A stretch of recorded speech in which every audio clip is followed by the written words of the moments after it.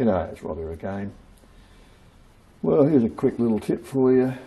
If you've got one of these cheap shit digital calipers, they're okay for, non-critical work, but you find that, look, the thing goes off zero all the time, jumps all over the place. And actually, there is quite often there's a way you can easily cure this, and it basically comes down to probably either dropping them or misuse. I mean, the error factor on these is not great, really, at the best of times.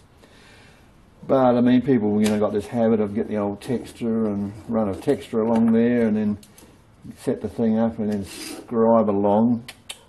Very naughty. Shouldn't do things like that. But when you're in a hurry, well, these things happen.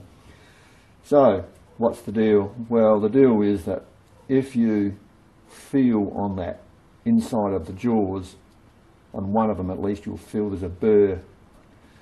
And the problem is that when you go to zero, as these things have got so much slot, side to side, it can actually, the other tip can ride up on that little burr. So the trick is simply get a little stone and just stone the, I'm doing this arse about, I'm doing it left-handed, I'll come around this way and do it. Just stone the inside of the jaw slightly, just to get rid of that burr.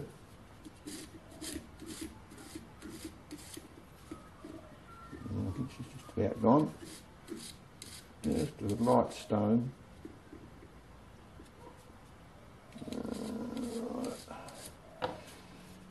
Now we'll see if that made any difference.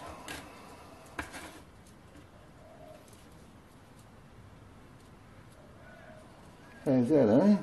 Oh shit, look at that. Come on baby, give them more white. That's what you want. There's shit in there. Okay, we'll try again.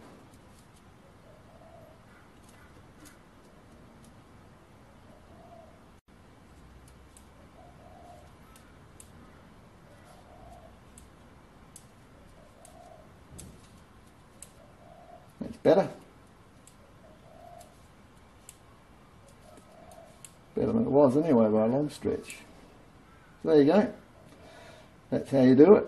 Easy fix, and yeah, treat your tools kindly and they'll be kind to you.